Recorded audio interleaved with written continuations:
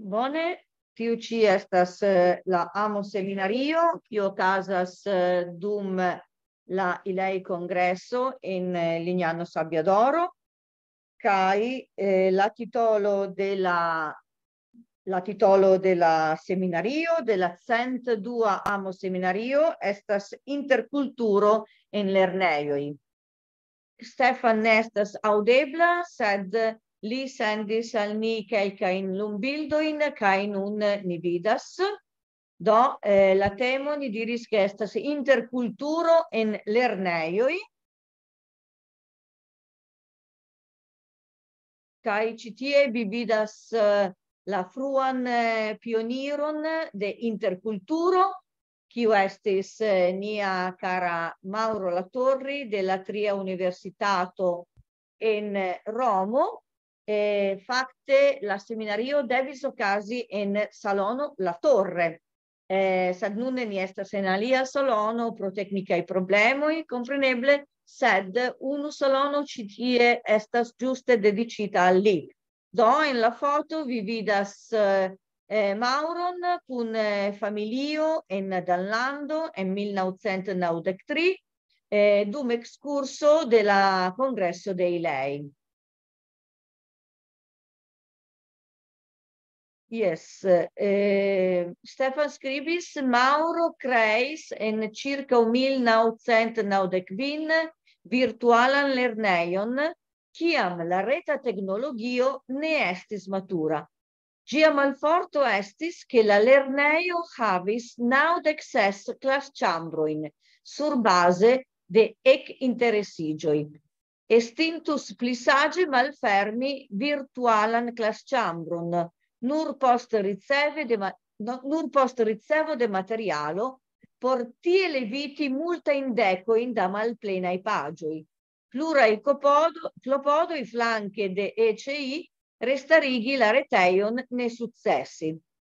Do tio estas la projekto pri virtuala lernejo. Yes, ĉi tie vi vidas en la foto Mireia ankaŭ ĉeestas, Mireio Groshan, kiu estas la iama prezidanto de Ilei, kaj estas diraĵo por kapabli harmonie rilate kun personoj de aliaj kulturoj, gravas unue respekto, sekvas scivolemo kaj pacienco, ĉar bonaj rilatoj ne alvenas en sekundo. Post estas la foto de Stefan MacGill, la iama, kiu ankaŭ estis iama prezidanto de Ilei. Esti celkonscia esperantisto signifas en si mem praktiki interkulturon. Ahmad Mandui, nuna prezidanto de Ilei, kiu ĉeestas, en Ilei ni praktikas interkulturon tra 60 da landoj. Do Ahmad estas ĉi tie, eble povas ion diri se li volas. Dankon. Mi eble diris en aliaj okazoj, ke ni esperantistoj estas plej maturaj, plej unuaj, kaj plej kapablaj homoj, mi kredas, por utiligi, ĝui interkulturan komunikadon kaj interkulturan kompetenton. Ĉar ni jam trapasis, ĉu ne la lingvan barilon aŭ barojn almenaŭ. Por tion mi volis aldoni. Dankon, Lara. Yes, post ni vidas Koreio kun Brazilo pro le Jung Ki, aŭ ke, mi ne scias en Ki, en la 19 jaroj, Hungario kaj Koreio pro Eniko Seregizengo circa 2005, certe estas multegaj pli tiaj projektoj pri virtualaj interkulturaj ligoj regulaj. Ni havas Pollando en Poznano kun diversaj aziaj kaj amerikaj landoj. Pluraj azianoj kaj sudamerikanoj studis en la universitato UAMO kaj interagis kulture. Poste ni havas Germanion, Herzberg am Harz, kun akceptado de koreaj studantoj kaj pluraj el kiuj studentoj unuafoje forlasis sian hejmlandon kaj iuj suferis kaj poste superis kulturan sokon aŭ ŝokon povas esti. Yes. Yes, Stefan sukcesis finfine organizi sian trovi la problemon kaj solvi ĝin. Bonege, do vi povas daŭrigi. Dankon pro la bonega prezento de mia materialo. Mi tre ĝojas. Bone, vi povas daŭrigi, dankon. Dankon, bone, ja. Do jam en Aŭstralio en 1977 okazis diskuto pri multokultureco kaj lingvolernado. Do ne estas nova afero. Kaj en Benino, en la ilaj kongreso aŭ kongresoj 2008 kaj 2021, certe okazis interkulturaj agadoj. Kaj sendube en Kubo okazis tie 2 seminarioj en 30-jara sinsekvo, unu en Hanabanilla, absolute brila, kaj la dua en Matanzas, el kiu venas tiu bildo. Do, interkulturo estas tra la tuta.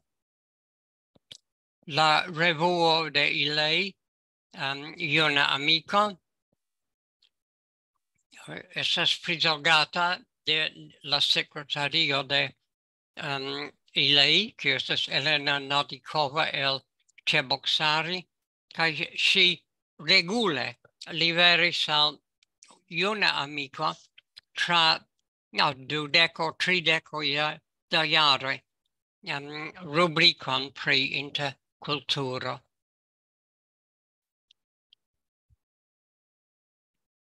Kaj Iporo daŭre prezentis artikolon aŭ pri interkulturo aŭ kiuj almenaŭ raportis pri agadoj kiuj enhavis interkulturajn elementojn, ĉar en Esperanto estas preskaŭ neeble eviti tiun interkulturan elementon. Kaj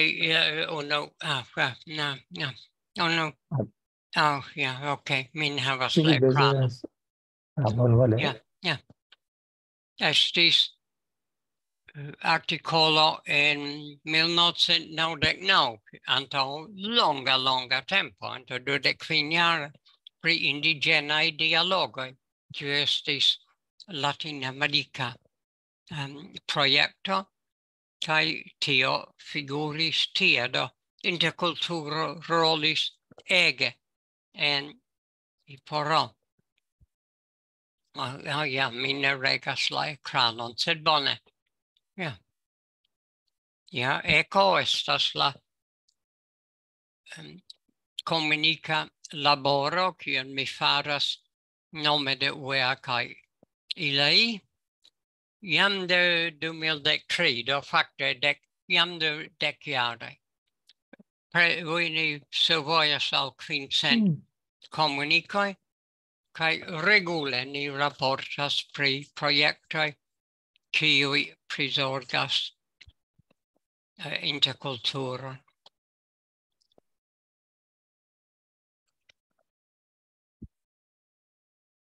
Ni faras alvokojn por ke la ekokomunikoj estu pli vaste videblaj. Kaj la titolo staras sube. Kiel starigi interkulturan projekton, do metu alvokon en Iporo aŭ juna amiko de projektoj de ilei, aŭ ĉe ekokomuniko, mi volonte aldonas tion. Havu viajn proprajn kontaktojn kaj uzu ilin por starigi projektojn kiuj havas interkulturan perspektivon. Kaj kompreneble tiuj kiuj estas pli junaj ol mi povas uzi sociajn mediojn por kontakti homojn, kiuj donas al vi grandegajn eblecojn por starigi interkulturajn projektojn.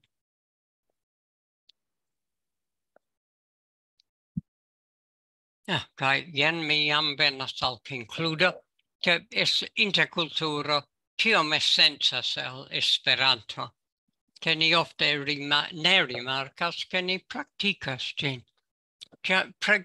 Praktike ĉio, kion vi faras per Esperanto, havas tion interkulturan dimension, ĉar tio estas esenca parto de nia kulturo. Mi credas che per tio mi jam venas alla fino de la presentaĵo, kaj mi ĝojas respondi al demandoj se ili ekzistas. Do, bone, ĉu estas demandoj? Ne? Do, hodiaŭ estis tre longa vico en la manĝejo. Do, kelkaj homoj ankoraŭ manĝas. Do, ĉi tie estas skribita en la programo muziko, sed Clarissa eble ankoraŭ manĝas. Kaj estas skribita surprizo de ilej. Ĉu okazas nun? Ĉu Alessandra estas ĉi tie? Estis. Do, ni povas, ni ankaŭ havas, ni realigas la virtualan lernejon sekeli. Ne, ankoraŭ ne ĉeestas. Anna Lowenstein, ĉu vi volas paroli nun? Mi fokus, ĉu vi ricevis la mesaĝon? Ĉu Ahmad ricevis la mesaĝon? Ne. Ĉar la problemo estas, ke mi konstatis, ke mi ne povas simple ŝanĝi la komputilon, ke mi devas uzi tion, ĉu ne? Kaj mi volas montri kelkajn aferojn en la reto, sed mi eble simple tuj skribi la adresojn por trovi ilin. Yes, bone, ĉar problemo hieraŭ mia komputilon prenis viruson pro iu usobo. Do, havas la usobo, mi devas iri rekte al la reto. vi iras rekte al la reto. Vi ne havas muson tamen. Pardono? Ne havas muson. No, ne estas muson ĉi tie. Do, mi kunpartigas la ekranon, kaj ĉu vi bezonas skribi aŭ ĉu vi bezonas eniri la reton? Eniri la reto. Bone. Do.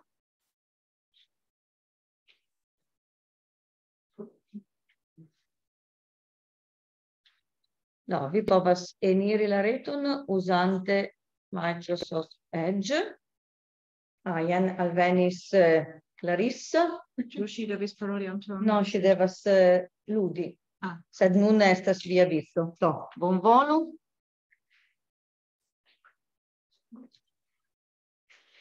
Per kiu mikrofono? Ne, tiu. Do, ĉu oni vidas min, ĉu oni aŭdas min? Yes, tre bone. Mi ne uzas mian propran komputilon, do mi ne scias kiel ĉi tio rezultos, sed mi volas montri al vi mi nomis ĝin facilan vortaron, sed mi komencas pensi ke eble tio ne estas la plej bona nomo. Unue mi esperas ke kiel instruistoj oni iam scias pri ea facila. Mi ne parolas vere pri tio, sed kiel oni eniras ĉi tie? Kiel oni devas premi por eniri ĉu ĉi tie? Ea facila. Yes. Okay. Yes. Mi iras al artikoloj rekte. Do, ĉu mi jam dividas la ekranon? Yes. Do mi volas paroli specife pri la difinoi en oea facila. Kai espereble vi jam ĉiuj konas ĉi tiun retejon. Kai eble vi jam scias ke estas en ĝi la artikoloj havas difinoin, sed mi devas trovi la ĝustan artikolon.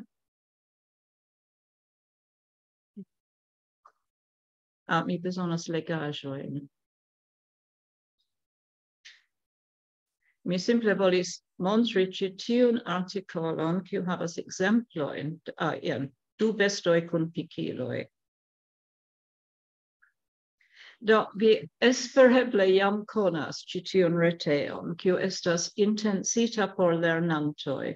Ĝi havas artikolojn en simpla Esperanto. Sed ĉi tie estis sufiĉe, ni povas diri, teknika artikolo pri bestoj kun pikiloj, kiu enhavis multajn vortojn, kiuj ne estis en la vortlisto. Do, ĉiuj vortoj en oea facila estas bazitaj sur sur preta vortlisto, kiu havas proksimume 1000 erojn. Sed do, kion oni faras, kiam oni verkas teknikan artikolon, kiu enhavas vortojn, kiuj ne estas en la listo? Do, vi verŝajne jam scias ke artikoloj en oea facila ankaŭ kutime havas voĉlegadon, sed nun mi interesiĝas aparte pri la difinoj. Do, vi vidas ĉi tie la unua frazo, la unuaj 2 frazoj estas: ĉiu speco de besto havas manieron kaj ilojn por protekti sin kontraŭ danĝeroj. Haŭto, karapaco, kornoj kaj aliaj. En ĉi tiu artikolo ni parolas pri pikiloj, kiujn posedas strikoj kaj erinacoj. Do, vi vidas ke la vorto protekti, ekzemple, ne estas en la listo de oea facila. Do, se oni tuŝas la vorton protekti, oni trovas ĉi tiun difinon. Protekti, defendi kontraŭ danĝeroj. Karapaco, tre malmola kovraĵo, kiu kovras la dorson de iuj bestoj. Korno, longa malmola elstaraĵo sur la kapo de iuj bestoj, ekzemple sur la kapo de bovo. Ekzemple sur la kapo de bovo estas 2 kornoj. La difinoj mem uzas nur vortojn, kiuj estas en la vortlisto. Kaj kompreneble estas tre malfacile difini ekzemple la vorton korno, uzante nur la tre limigitan vortprovizon de la listo. Do, krom ĉi tiuj difinoj estas laŭeble ilustraĵoj. Ekzemple ĉi tie vi vidas ke la artikolo temas pri histrikoj kaj erinacoj, do ni havas bildojn de ili. Ni havas la difinojn ĉe la vortoj, kiuj estas tre simplaj difinoj, uzante mem nur la vortojn en la vortlisto. Kaj en la fino de la artikolo ni redonas la difinojn kiuj aperis en la artikolo laŭ alfabeta sinsekvo. Ekzemple la unua estis ekidno, besto kovrita de pikiloj el Aŭstralio kaj apudaj landoj, kiu naskas ovojn, tamen manĝigas siajn idojn per la propra lakto. Kaj estas ankaŭ bildo. Karapaco, do vi jam aŭdis tion, tre malmola kovraĵo kiu kovras la dorson de iuj bestoj. Sed krom la priskribo per vortoj estas ankaŭ la bildo, kaj tio estas verŝajne pli helpa. La korno longa malmola elstaraĵo sur la kapo de iuj bestoj, kaj tiel plu. Kaj do, ĉar oea facila nun ekzistas de 4 jaroj, tiu listo de difinoj jam komencas esti tre longa kaj kompleta. Kaj mi konstatis lastatempe ke tiu en si mem formas o povus formi interesan vortaron, facillingvan vortaron por lernantoj, kiu enhavas amason de ilustraĵoj, kaj ankaŭ enhavas kiu uzas difinojn nur per facilaj vortoj. Evidente ne ĉiuj vortoj povas havi illustraĵon. Exemple vi vidas tie la vorton modifi. La difino estas iom ŝanĝi aferon por ke ĝi estu pli taŭga por iu bezono. Do evidence tion oni ne povas illustri, sed kiam eblas mi aldonas illustraĵon. Kaj do, kiel mi diris, mi konstatis ke tiu listo de difinoj, kiun mi do iom post iom uzas, en si mem povus esti interesa kaj utila por instruistoj kaj por lernantoj. Mi havas ĝin, espereble mi povas montri ĝin ĉi tie, la unuan formon de ĉi tiu listo. Momenton, mi devas tajpi la...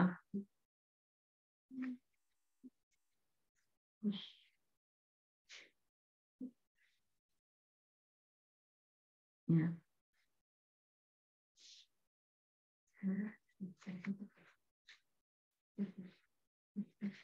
Yes, pardono, mi multe pli facile farus tion per la propra computilo. Exemple, mi ne trovas ing.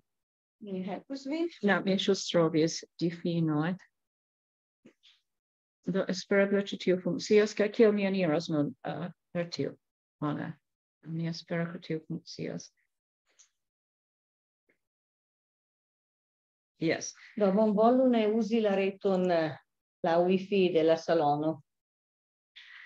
Yeah. Do ĉi tie mi komencis krei ĉi tiun retejon, kiun mi nomis vortaro por lernantoj laŭ la vortlisto de Ua facila.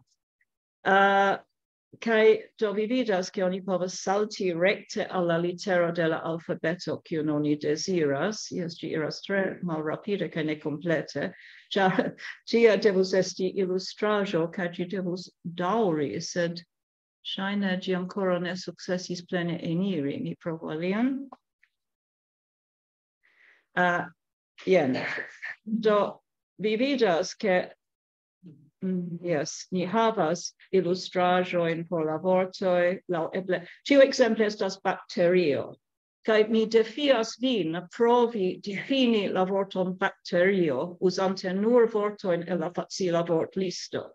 Do mi havas ĉi tie tre simpla malgranda vivanta estaĵo, kiu troviĝas ĉie sur la tero, sed ankaŭ en kaj sur la korpo de homoj kaj bestoj, kun diversaj funkcioj utilaj, sed ankaŭ malutilaj. Iuj specoj povas kaŭzi malsanojn. Kaj tie estas ankaŭ la ilustraĵo. Do espereble laŭ la kunteksto, la priskribo, la ilustraĵo, la homoj sukcesas kompreni pri kio temas. Cetere, mi memorigas vin, ke Ua facila ne estas intensita por infanoj. Ĝi estas intensita por lernantoj. Kaj multaj homoj ŝajnas opinii, ke lernantoj kaj infanoj estas la sama afero. Kaj ili verkas aferojn kiuj estus taŭgaj por infanoj kaj proponas ilin al plenkreskuloj. Kaj mia celo inter alie estas montri per Ua facila, ke oni povas paroli ankaŭ pri, ni diru, plenkreskaj temoj, eĉ per simpla lingvaĵo. Kaj do mi esperas, ke plenkreskulo elegante la artikolo mi ne memoras pri kio temis, sed iel rilatis al malsanoj kaj tiel plu, kaj do enhavis la vorton viruso kaj bakterio, kaj mi esperas ke plenkreskuloj per la priskribo kaj la bildo kaj tiel plu komprenos pri kio temas. La ligilo, kiun vi vidas tie, estas simple ligilo al la ilustraĵo, la originala fonto de la ilustraĵo. Laŭ eble mi prenas la ilustraĵojn el aŭ Pixabay, kie la ilustraĵoj estas senpagaj, aŭ Vikipedio. Ĉar evidente ni ne havas monon por pagi por ilustraĵoj, kiuj estas tre multekostaj. Kaj do mi faris ĉi tiun liston, sed kaj mi proponis ĝin al kelkaj homoj, inter alia al Katalin Kovacs, kiu diris, jes, ĝi estas utila, sed ĝi estas malbela, ĝi devus esti serĉebla, ĝi devus esti pli bele aranĝita, kaj tiel plu. Kaj en tiu punkto mi petis subvencion de SOFO, La tuta afero casis tre rapide facte. Do mi ricevis subvencion de SOFO por crei veran reteon kiu estus serĉebla. Kaj do nun kaj mi ricevis la helpon de brita esperantisto kaj komputilisto kiu nomiĝas Drew Morgan. Kaj li faris por mi la reteo, kiu enhavas la saman enhavon de ĉi tiu listo de difinoj, kiu mi nun montras, sed estas multe pli bele aranĝita. Do mi volas nun fari novan, ĉu vi povas helpi mi? Mi bezonas forigi tion, por ke mi povu fari novan langon. Bone. Do mi simple volas fari novan, kion mi faras? Mi devas reveni. Aperi malfermi novan paĝon de internet. Yes, denove. Kaj simple enmeti novan adreson.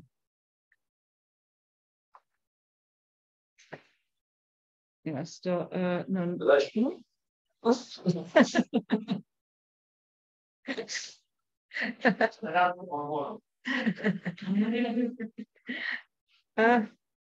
Bone, do nun la lasta. Do tiu... Do.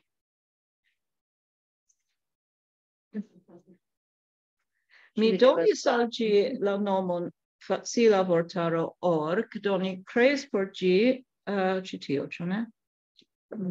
Yes. Ni kreis por ĝi novan reteon. Memoru ke ĉi tio estas tre nova, de 2 monatoj. Kaj mi nomis ĝin vortaro por lernantoj.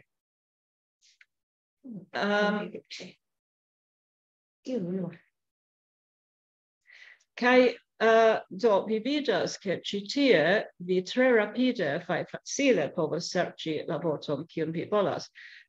Kompreneble ĝi ne estas kompleta, ĝi dependas pri la difinoj kiujn mi bezonas por artikoloj en vea facila. Kaj do la enhavo ni povas diri estas iomete hazarda.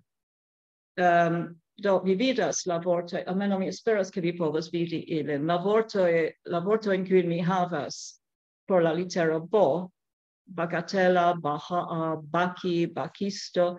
Do se ni venas ekzemple al baki. Do jen. Oni trovas kaj baki, kaj iom sube estas bakisto, kun la difino kaj kun la bildo. Do estas la samaj vortoj kiujn vi vidis en la antaŭa listo de difinoj, sed vi vidas ke ĝi estas nun pli bele aranĝita, pli bone, pli facile serĉebla. Kaj mi ankaŭ kunmetis en la sama paĝo, ekzemple en la paĝo baki, oni trovas ankaŭ bakisto. Se ni iru iom sube, ni vidu kiun alian ni havas ĉi tie. Do ni povas aŭ vidi ĉiujn vortojn kiuj komenciĝas per la litero, per la litero B, aŭ vi povas ankaŭ vidi, vi ankaŭ povas simple entajpi la tutan vorton. Yes, mi estis unu kiun mi volis montri ĉi tie, sed... Anna, bonvole kundividu la ekranon en Zoom. Kiel antaŭe. Dankon. Ni forgesis dividi la ekranon. Yes. Yes, pardono, kaj mi tre detale diskutis tion, kaj forgesis ke vi ne vidas la ekranon. Yes. Yes. Do, nun vi vidas ĝin, ĉu ne? Yes, tre bone, dankon. Perdono, do vi vidas ke se oni tuŝas la literon B, oni ricevas tutan liston de ĉiuj vortoj kiuj komenciĝas per B. Kaj vi vidas ankaŭ ke vi povas iri rekte al specifa vorto, ekzemple ni diru bindi, kio okazas ĉi tie. Jen, bindi, kaj sub bindi vi vidas la vortojn. Nun estas bindi kaj bindeo, kun la ilustraĵoj. kai mi devas mane combini la vortoin, en la senso che bindeo iras sub la capvorto bindi. Mi devas mem pensi, yes, necessas meti bindeo sub la capvorto bindi, kai mi devas mem kun meti ilin. Mi usas piv por la capvorto, exemple, se oni havas bindi kai bindeo, evidente la capvorto ne estas bindeo, sed bindi. Sed exemple estas tie ankaŭ la vortoj beno kaj beni. Kaj do mi devis rigardi en piv kaj konstati ke la kapvorto estu beni kaj ne beno, exemple. Do tio montras al vi ĉi tion kiun mi nomis vortaro por lernantoj. Sed mi konstatis ke tio iom konfuzas la homojn.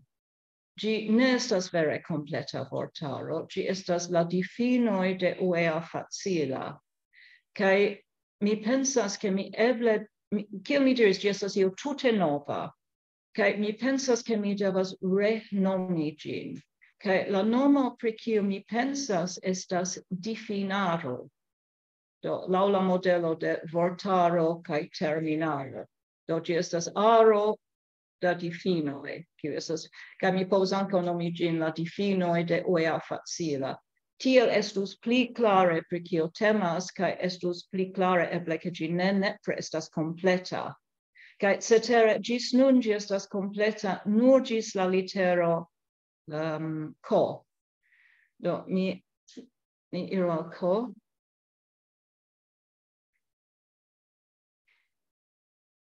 Ĉu ĝi iras? Mi ne povas bone vidi ĉu ĝi estas. Yes, jen ni. Mezzo K. Ĝi estis ĉe la ĝusta, yes. K. Jen ĝi, yes. Sed mi havas bildojn nur por la unuaj. No, con momento. Yes. K ne alvenas. La problemo estas ke tiu strio kovras. Mi diras K? Yes. No, K ne funkcias. Yes, ĝi funkcias, oni devas iri al unu el la vortoj. Sed ekzemple, do nun estas ĉe ĝipo. Do oni devas alklaki ĝipo. Atendo, mi faros. Yes. Momento che mi compartigas, ĉar ĝi ne plu funkciis.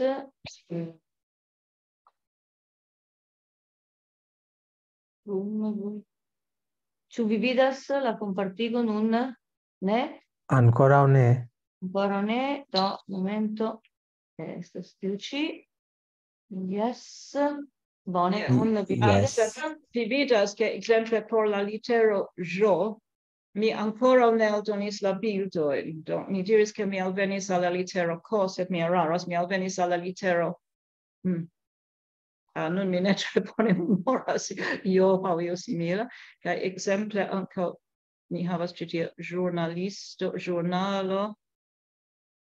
Yes, do vi vidas ke ĵurnalo ankoraŭ ne havas la ilustraĵon, kaj ĵurnalisto kaj ĵurnalismo devas aperi poste sub la titolo ĵurnalo. Do mi ankoraŭ ne atingis tiun literon.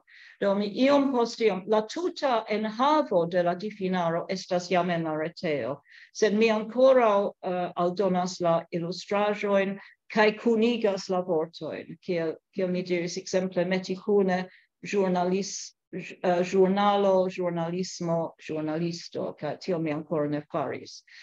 Sed mi volas montri unu interesan plian aferon en ĉi tiu reteo.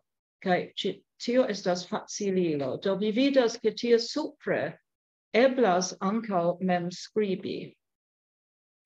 Kaj tio estas facililo, kiu estis kreita de Magnus Hennock por uea facila. Kaj Drew Morgan, kiu kreis por min ĉi tiun reteon, aldonis al ĝi aŭ ligis ĝin kun facililo. Sed mi diris al li ke facilino ne tre bone funkcias. Do se vi tajpas, do mi vere bezonos tekston ĉi tie. Sed se mi tajpas ekzemple en la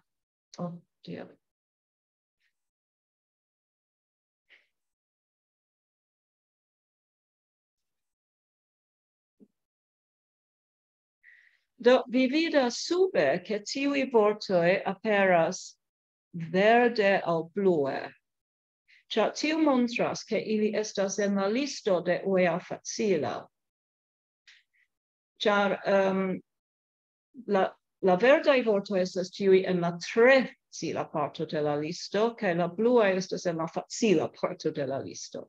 Sed se vi enmetas vorton kiu ne estas, mi penso pri vorto kiu ne estas en la listo de uea facila.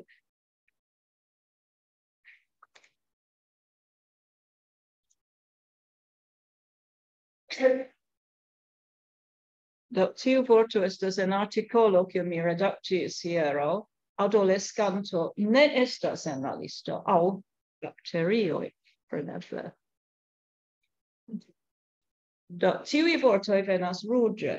Do oni povas ĉi tie englui tekston, kaj se la vortoj aperas blue aŭ verde, vi scias ke vi povas libere uzi ilin. Se ili aperas ruĝe, tio montras ke ili ne estas en la vortlisto de uea facila. Loknomoj, ekzemple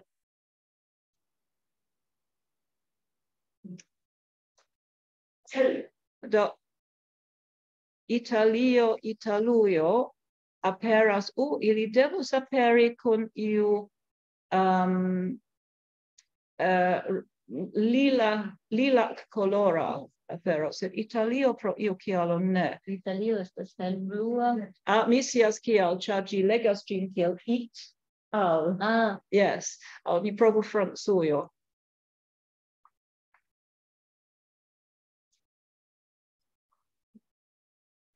Do vi vidas Francio aŭ Francujo aperas kun tiu lilaca koloro, kiu montras ke temas pri landonomoj.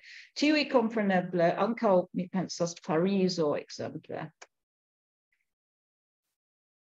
Yes, sed dum vi tajpas iun tekston, se la vortoj aperas en tiuj palaj koloroj, vi scias ke ili estas akcepteblaj, vi ne bezonas aldoni difinojn, ĉar ne estas ke ni aldonas difinojn de landonomoj aŭ urbonomoj. Kompreneble al tiu listo de urbonomoj kaj landonomoj ni iom post iom aldonas. Ekzemple hieraŭ mi bezonis la vorton persa por la lingvo.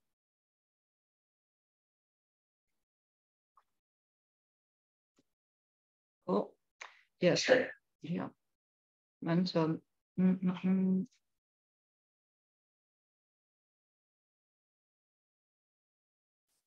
Yes.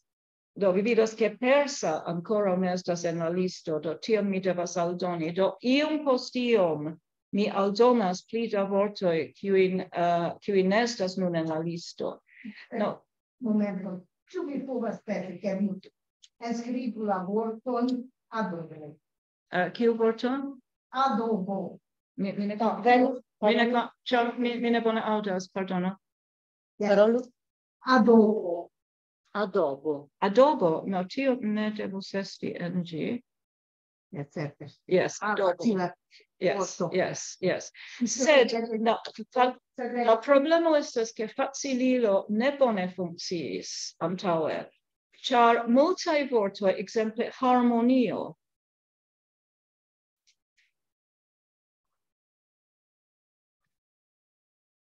do harmonio estas malfacila vorto, kaj kompreneble ne estas en la vortlisto de uea facila, sed en facililo ĝi aperis kiel facila vorto, ĉar facililo analizis ĝin kiel har, mon kaj io.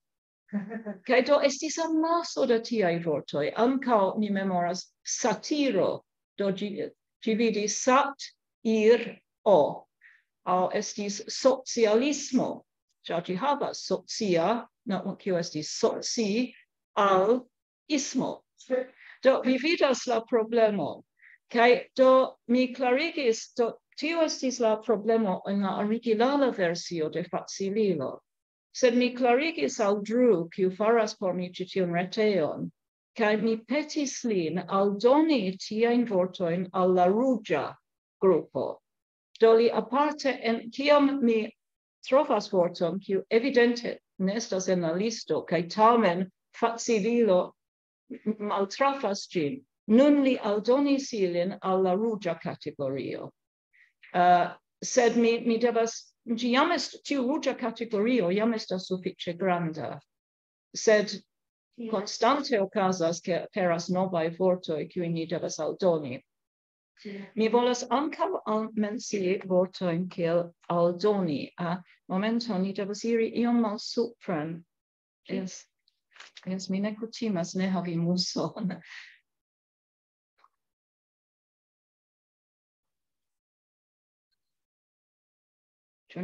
Yes. Do, vi vidas ke estas ankaŭ vortoj kiuj estas oranĝkoloraj. Ĉar aldoni kompreneble la eroj al kaj doni estas ambaŭ facilaj, sed tio ne signifas ke lernanto komprenas kion signifas aldoni. Alia estas eldoni. Kaj do tial mi nomis tiun sekcion bezonas difino. Ĉar alia estas aligi.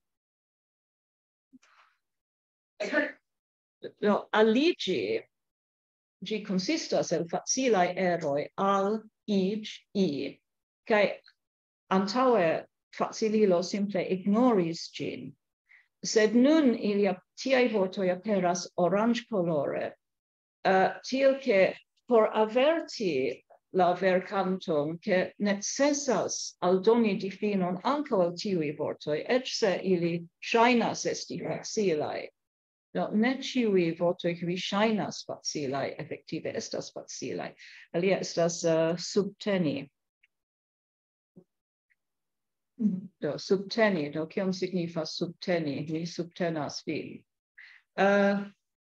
Kaj sed ni ankoraŭ rafinas ĉi tiun aferon.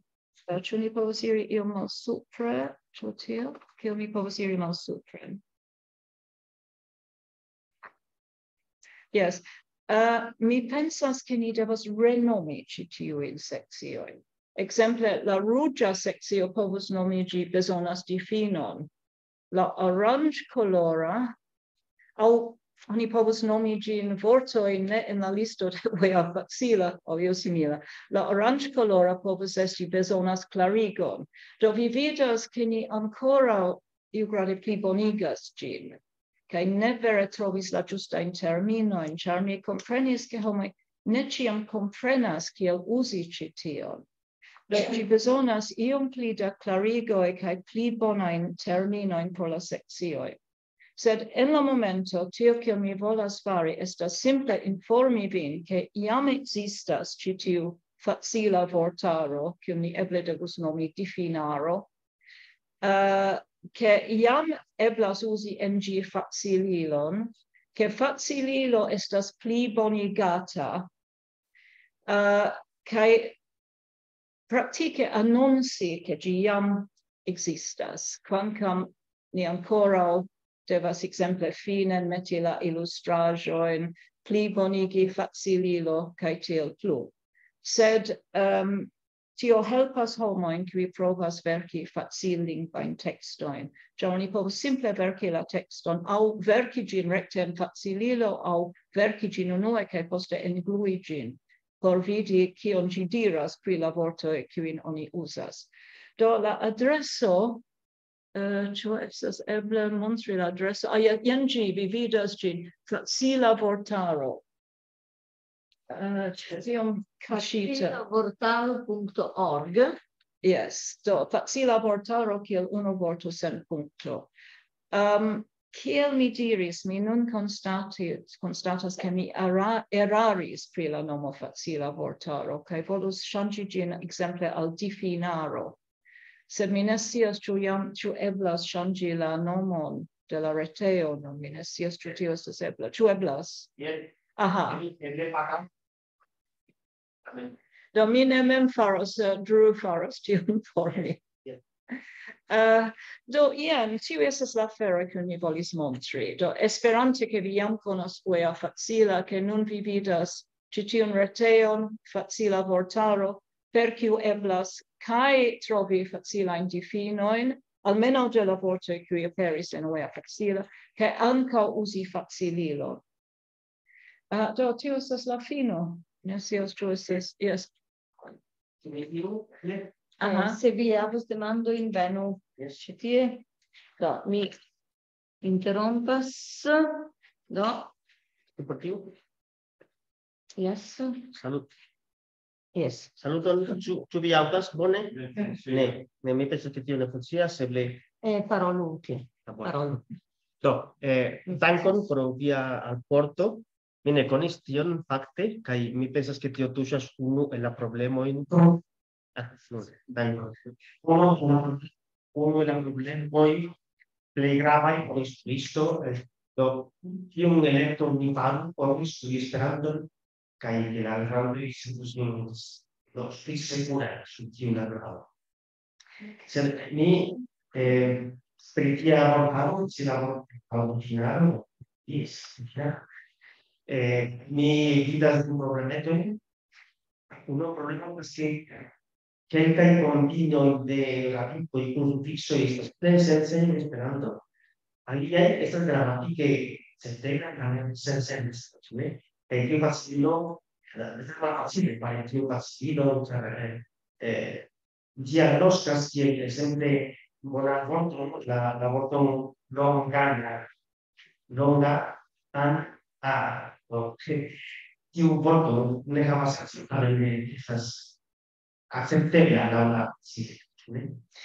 Sed tio tuŝas via problemo, ke la lernanto fakte ne lernas la vortojn, la lernanto lernas vortojn, bezonas vortojn lerni.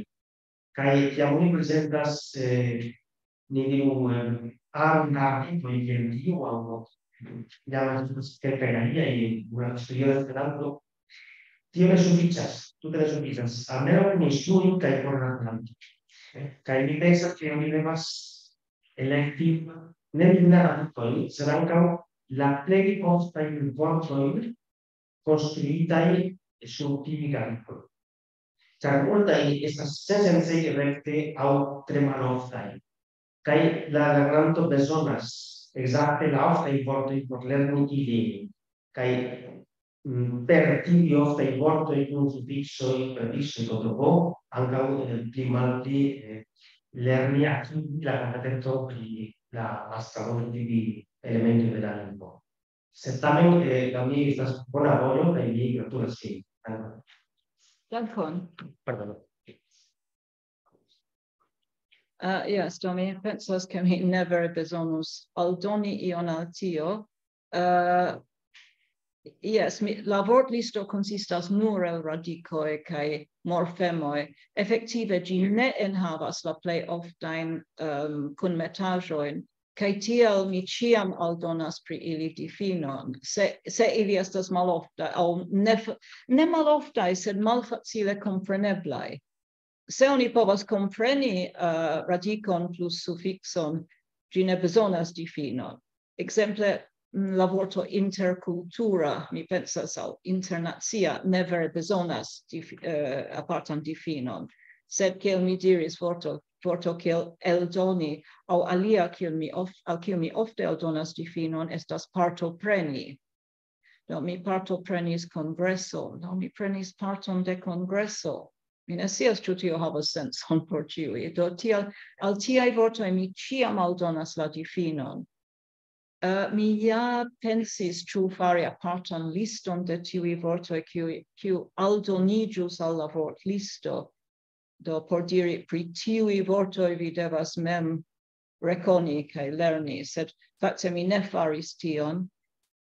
Kaj tial mi simple ĉiufoje kiam aperas ekzemple ankaŭ mallongigoj kiel UEA aŭ kotopo, mi ĉiam aldonas la difinon al tiuj vortoj. Ankaŭ mi volas demandi pri kiu kriterio UEA decidis la vortojn de la vortlisto. De la vortlisto, mi kreis la vortlisto. Ĝi estas la sama vortlisto uzata en kontakto, aŭ uzita en kontakto, kiel mi mem kreis antaŭ 40 jaroj. Do, kiam mi komencis okupiĝi pri UEA facila, mi refaris la vortliston. Tio estas ke mi prenis la vortliston de contacto, sed mi aldonis al gi vortojn kiuj estas necesaj precipe nun por en la reta epoko. Exemple, mi aldonis al gi la vorton reto, ecrano, clavo, claki, documento, vortoj kiujn oni nuntempe bezonas por la komputilo. Kaj aliflanke mi forprenis el tiu listo de kontakto vortojn kiuj ne estas vere utilaj. Exemple, unu mi memoras estas kasedo. Ĉar oni ne plu uzas kasedojn. Kaj alia estis azeno. Ĉar oni en malnovaj lernolibroj oni tre ŝatis anekdotojn pri azenoj, sed tiuj vere estas io de la pasinteco. Pri bestoj evidente mi ne povas havi ĉiujn bestojn de la mondo.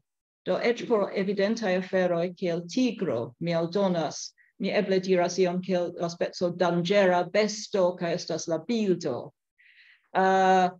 Sed do mi scias ke ni havas la bestojn, la hejmbestojn kiel kato kaj hundo kaj muso, kiu ankaŭ havas apartan signifon nun en komputado.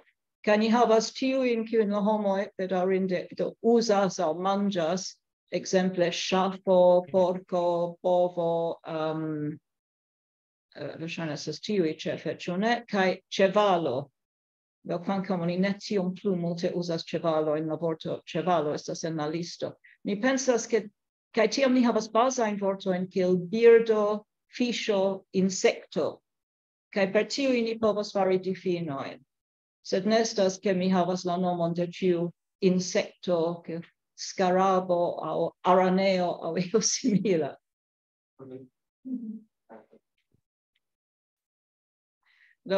Ana, ĉu mi povas starigi demandon aŭ proponon? Ĉu vi ne deziras por pli frue kompletigi la vortaron, utiligi aliajn similajn vortarojn? Ekzemple, mi memoras malnovan vortaron de Vilho Stella. Ovo, ĉu ne oportuna vortaro ordinaras io tia, aŭ similaj vortaroj kiuj estas por komencantoj. Dankon. Tio kion mi uzas estas tiu de Walter Pilcher, kiu nomiĝas baza radikaro. Kiu estas la lasta? Boro O, ĉu ne? Ne estas ordinara. Oficiala. Baza radikaro oficiala. Mi uzas tion, ĉar li havas facilajn difinojn. Do mi uzas tion por krei miajn difinojn, sed aliflanke mi tre rigore restas ĉe la facila vortlisto, ĉar estas tre facile gliti al tio, ke oni diras, do tiu vorto ne estas en la listo, tamen ili komprenos ĝin. Verŝajne multaj vortoj estus kompreneblaj de lernantoj, se ili ne estas en la vortlisto, kiel tigro, ekzemple. Sed aŭ oni havas regulon, aŭ oni ne faras. Kaj se oni tial mi tre rigore restas ĉe la vortlisto, kiam mi faras miajn difinojn. Kaj do uzante la liston de Walter Pilcher, mi ofte devas iomete modifi ĝin. Se li uzas vorton kiun mi ne havas en la listo. Ofte mi povas preni difinon ankaŭ el piv aŭ el povo, sed mi devas el revo, mi volas diri. Sed generale mi devas iomete adapti aŭ reverki ĝin ĝuste por uzi nur erojn el la vortlisto.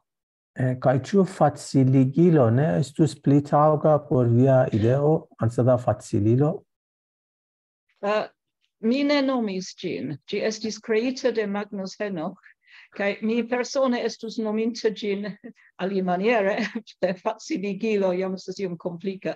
Li nomis ĝin facililo, kaj mi ne ŝanĝis la nomon. Cetere li estas ĉi tie en Lignano, kaj mi sentis al li mesaĝon, mi esperis iom diskuti kun li la ŝanĝojn, kiujn mi faris kune kun Drew. Sed bedaŭrinde li malsaniĝis, do li devas resti en sia ĉambro. Do ne estis la okazo paroli kun li pri tio. Sed li certe faris la bazan laboron, do mi kaj Drew nur iom rafinas gin por tiel diri, kaj aldonas tiujn vortojn kiujn facililo preteratentis, kaj ni ankaŭ aldonis la landonomo en la oftajn urbonomojn. Kaj mi volas fine nur danki vin pro tio via insistemo pri faciligi Esperanton de 40 jaroj antaŭe. Mi memoras vi tiam faciligis kontakton aŭ havis facilajn partojn kaj la saman artikolon pri erinacoj ni lastatempe legis en nia virtuala klaso. Ni multege utiligas viajn artikolojn de via facila koran gratulon kaj dankon. Dankon, kompreneble mi ĉiam estas kontenta scii, ke homoj uzas la artikolojn, ankaŭ reaperigas ilin en aliaj revuoj, ekzemple. Do, mi pensas, ke mi devas iri, ĉu ne? Do, dankon, Anna. Kaj la hodiaŭa programo ne estas ne nur prelegoj, sed ankaŭ muziko, ĉar la titolo de la seminario estas interkulturo en lernejoj. Do, muziko estas interkulturo. Do, kun ni ĉi tie estas Clarissa Sabatini, bonvolu, ŝi estas kun sia hang, kaj ŝi kantos dum iu paŭzeto por ni dum deko da minutoj, pli malpli. Yes. Ĉu vi estas preta? Yes. Ecco tiu strumento estas longa historio. Che metti per fare?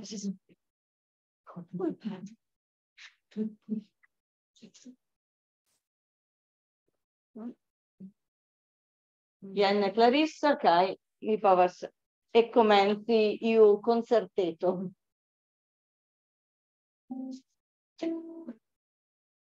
Tiu strumento venas de Svislando, sed havas antikvaj originoj.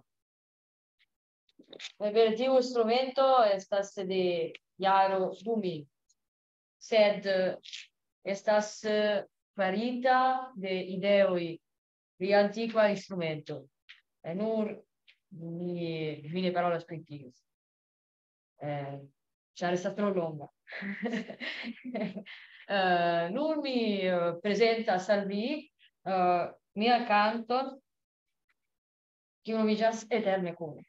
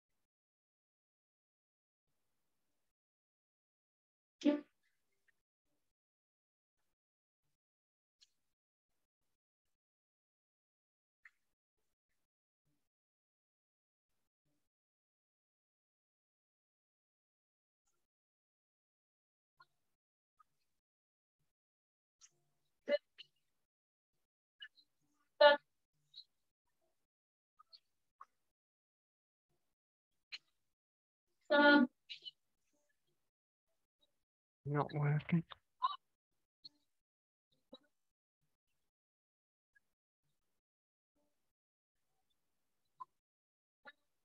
Oh.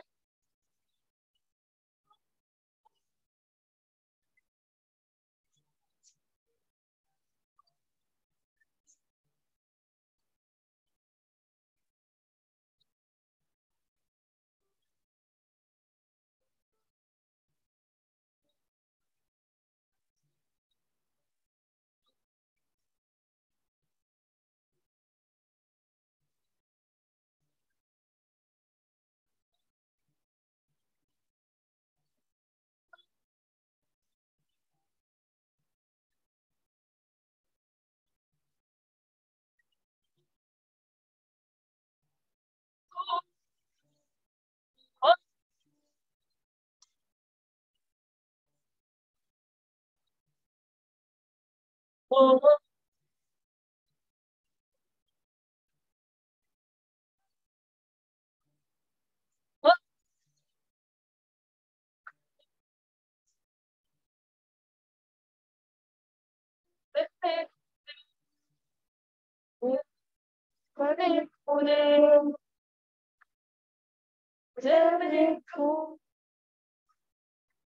yes.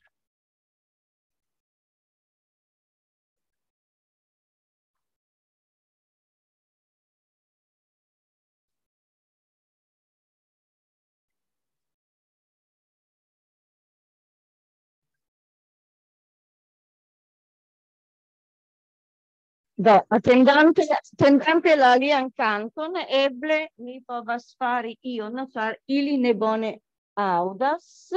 Exactly. So, Oh, fuck, Anna. Anna is there. tu vi audas? Ah. Lau mi vi ne tre bone audis, kaj ke diris che ne comprenis bone la canton. Mi parlo via. Yes. Ni provas, vi vidas vi faras alian canton, yes. Kai Ci foje estas mixita iomete kun la swahila lingvo. Yes. Ah, swahila. Grazie.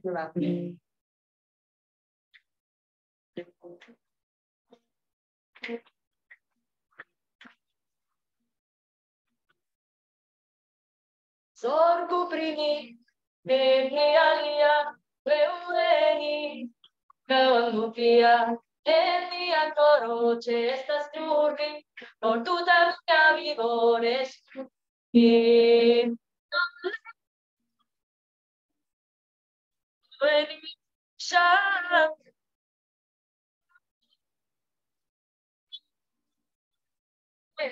sikuzoten,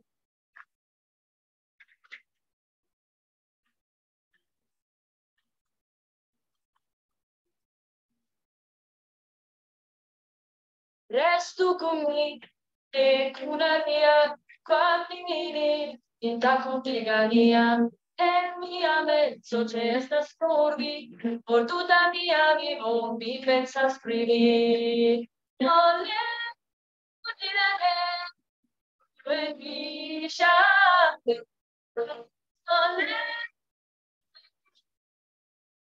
perca si usote, non le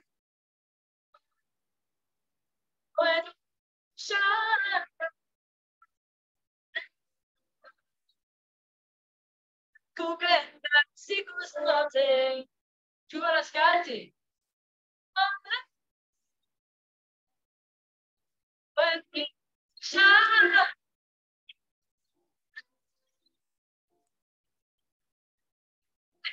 Si cusate, la cupetta, si cusate, la cupetta, si cusate.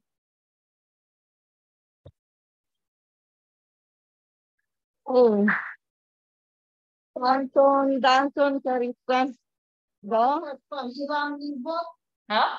Tu vi parola. Yes, parola swahila, franca, kai io mette Zulu ali, sad ne bon. Kaj io mette da Esperanto. Mi compreras ankaŭ la hispana, sed ne fluas.